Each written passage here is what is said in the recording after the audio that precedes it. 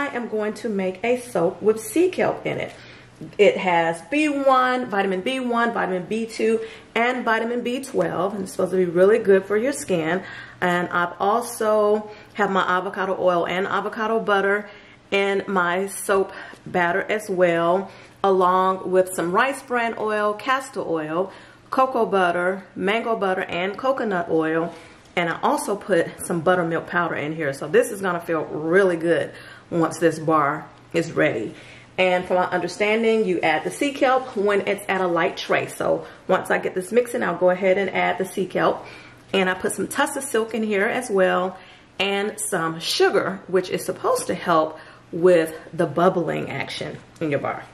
Okay, so those are the ingredients in the bar. It's gonna be pretty simple. I'm only gonna add about 2 colors in there, and mainly the regular soap base.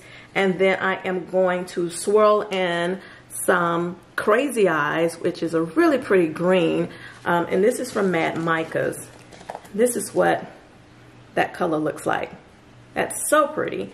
And I'm also going to swirl in some brown, and this is Mocha, and I got that from Nurture Soap. And this is what that looks like. So I'm going to put those in, and I'm going to do a chopstick swirl with that. And my fragrance today will be eucalyptus and spearmint, and that is from Nature's Garden. Okay, so hi, I'm T. I forgot I haven't introduced myself, from Betty and Brenda, and welcome back to my channel. If you're already a subscriber, if you're new here, go ahead and click that subscribe button.